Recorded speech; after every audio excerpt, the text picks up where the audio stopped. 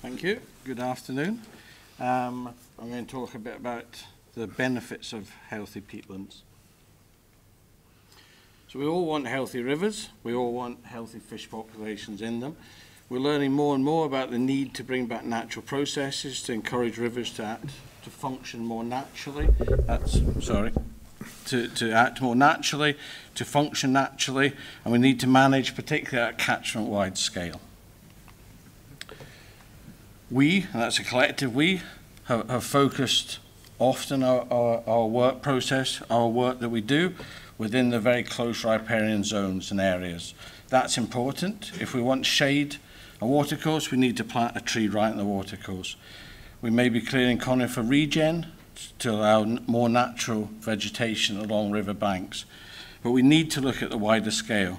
You know, a Sitka plantation like that might cover 300-400 meters. We have to be realistic and realize a 15-meter buffer zone is not enough to protect that water necessarily from the problems. So we need to think big. We always need to be thinking catchment scale. Everything that's flowing into that water, that is what is key, and that was what will influence particularly water quality and water quantity. Two really important things to us all. This is typically what Galloway, uplands of Galloway look like. We have a river at the bottom of the valley there. In recent years, we've got wind farms coming in, we've got large new road networks coming across into these areas, and we've got Sitka being planted, then being felled, and then being replanted.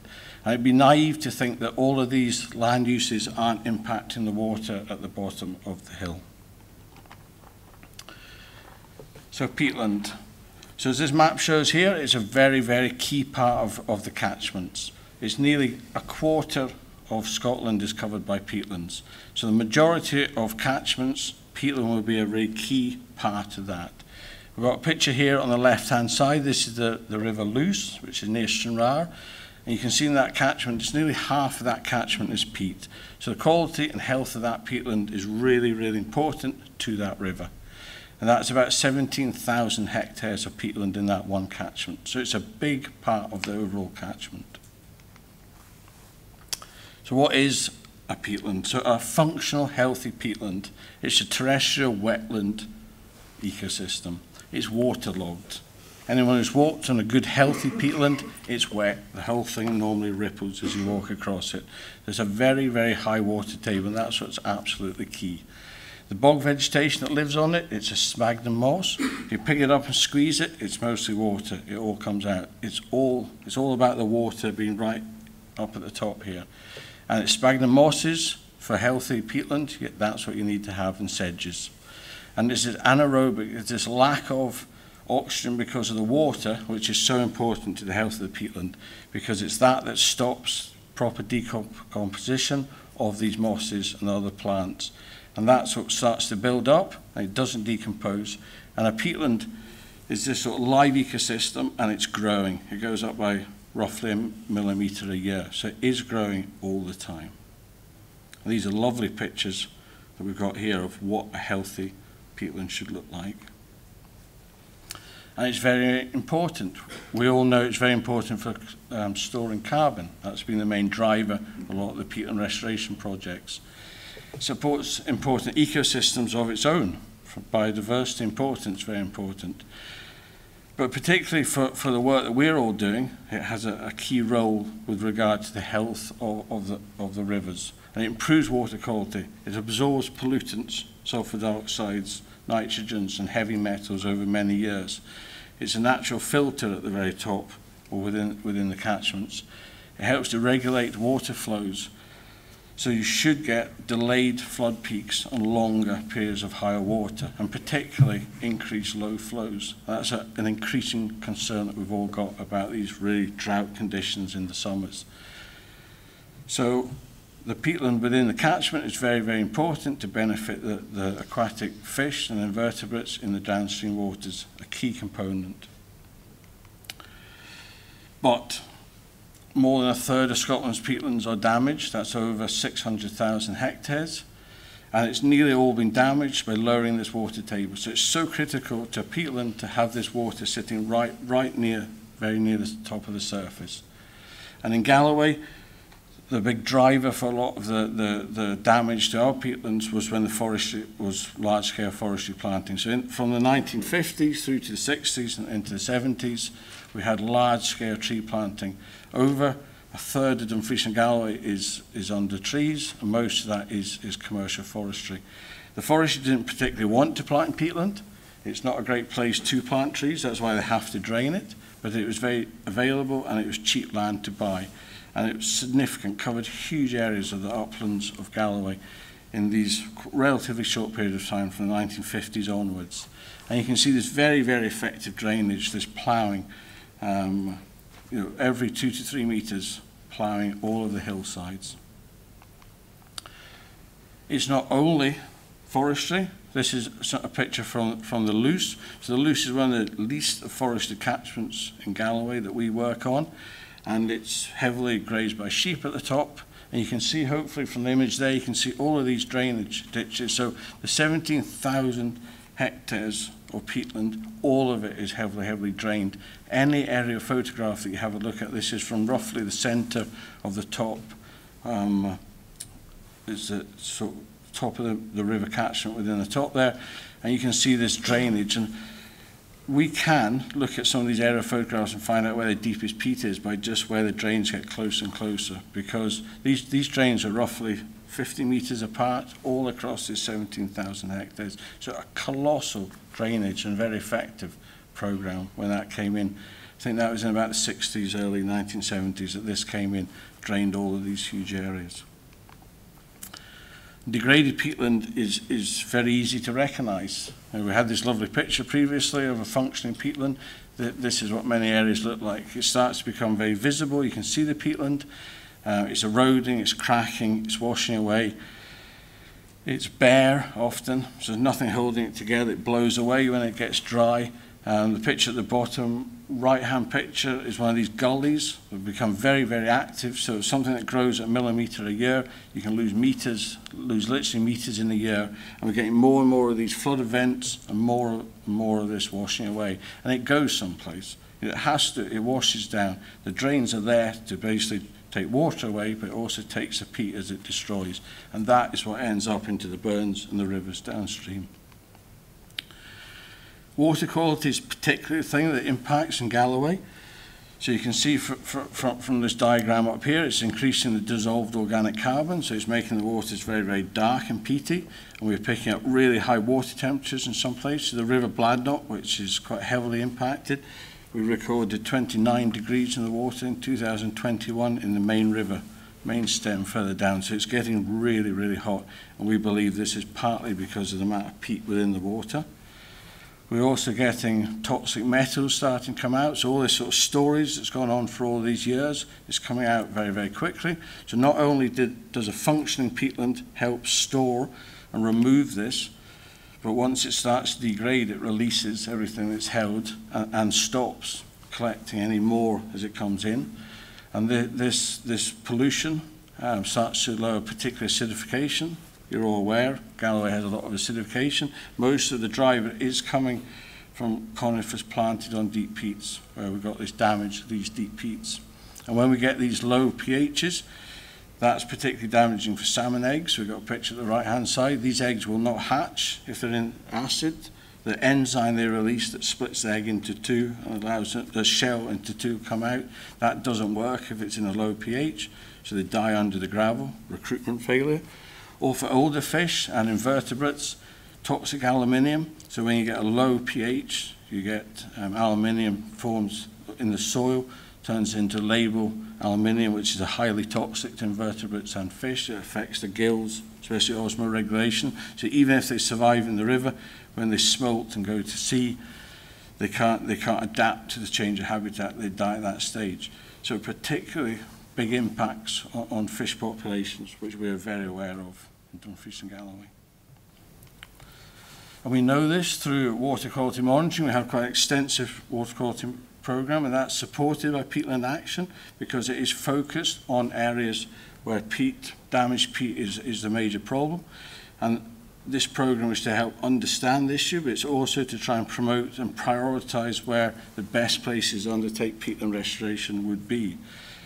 So this is quite, we use sondes, we use spot sampling, and this is the sort of results that we get from lots of places. pH 5 is the area that we're particularly critical. So consistent pHs below 5 means that unlikely for salmon and trout populations to survive, and we have weeks, sometimes months, that some of these areas in the winter and the spring is below this critical temperature. And that stops the recruitment and the recovery of salmon trout stocks. And then we have key areas that we're particularly interested in. These are some of the sort of change of focus that have been supported through peatland action. So this example here, this burn runs from left to right, and these are pH readings. So we have a pH reading of just over 5, it's acceptable for fish on the left-hand side.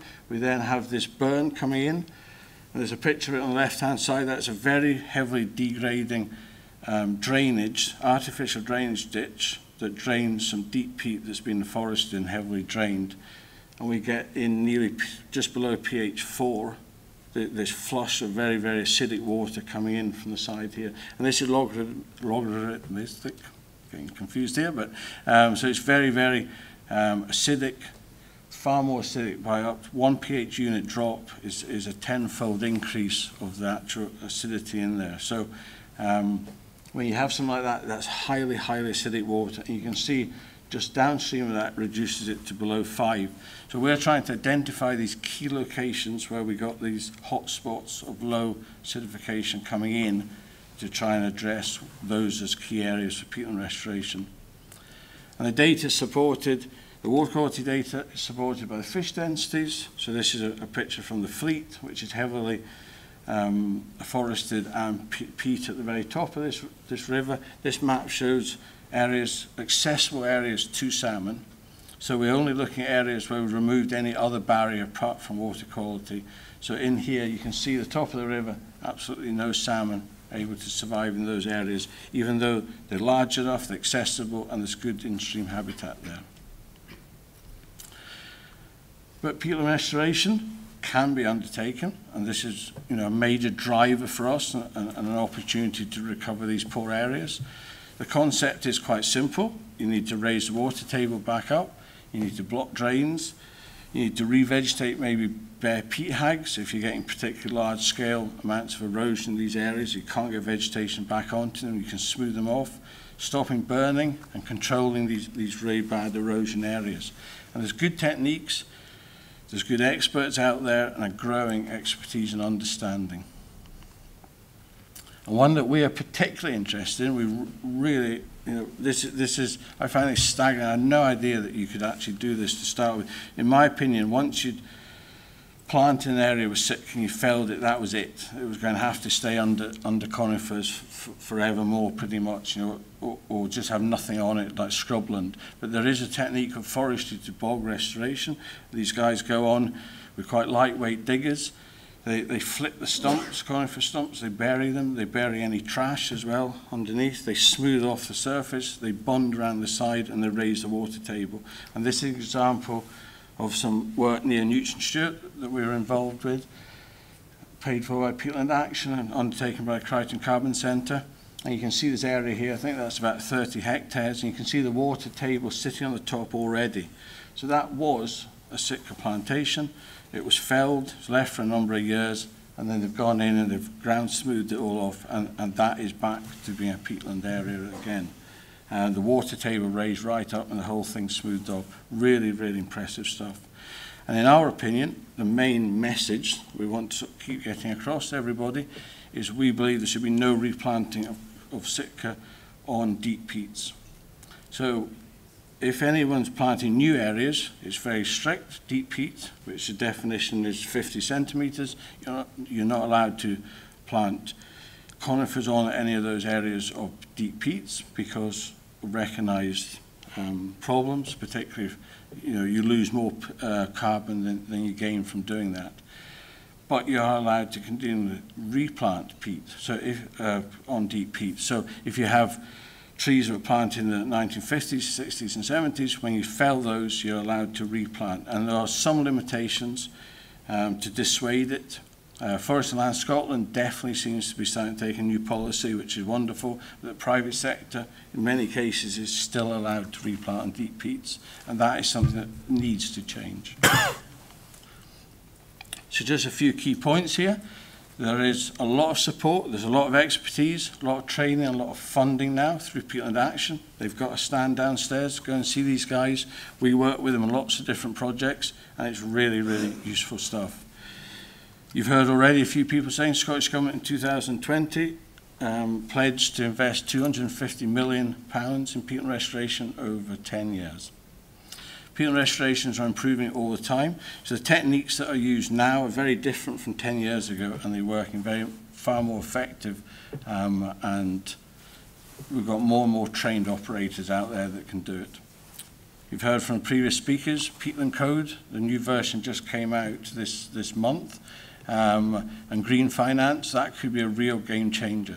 That could really accelerate and speed up some of these processes. We know that quite a few private owners that own peatland on their estates are being approached at the moment with interest from investors. Increased climate resilience of rivers. That's something our sector is really keen to try and do. We're really concerned about these dry drought summers, and this is a technique to help deal with that. A key thing also is degraded areas will get worse if left. Crichton Carbon Centre that we work with a lot with, and they're out doing a lot of the surveys, they say that they're seeing year on year some of the sites that they go really worsening now, so fast, particularly these gullies because of the heavy rainfall that we're getting. So even if you haven't got a major problem now, you may, if you don't help, try and sort it out now. How long will it take to restore peatland to function naturally? That is a big question that nobody's really sure yet, because some of our monitoring is starting to monitor some of the sites, restoration sites. We've been collecting a lot of pre-data, and we're really interested in just how quickly it takes to function again naturally. And it is considered by my trustees at Galloway Fisheries Trust that it's a priority area of work. We produce leaflets, we give talks, we get involved in trying to encourage peatland restoration. We particularly work with a wide range of partners. And just a little slide here, Peatland Action. They've been doing a lot of different work. This is, I nicked this off a talk they gave recently, and over 8 years, 450 projects nearly that they've been involved in, a lot of feasibility studies, and that's a key thing for trusts and boards to think about getting involved in.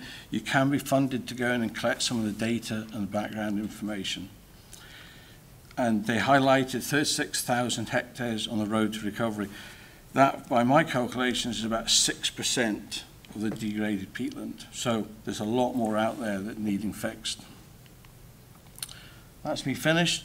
Or hopefully you've all got a good idea that in many places, if you want to have a good, healthy fish population, you've got to have a good, healthy peatland as well. Thank you.